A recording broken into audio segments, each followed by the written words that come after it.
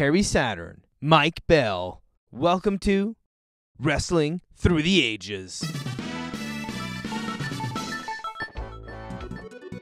Terry gets a quick crowd pop and leaves the ring.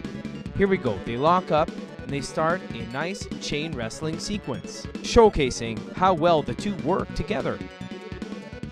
And this hip toss isn't the greatest, but it's not the worst I've ever seen. Here is where the match derails. Mike fumbles a arm drag snapmare. Saturn saves himself by rolling onto his traps and upper back, nearly avoiding his head. But the damage is done, and Saturn gets up, livid, and starts pummeling on poor Mike Bell.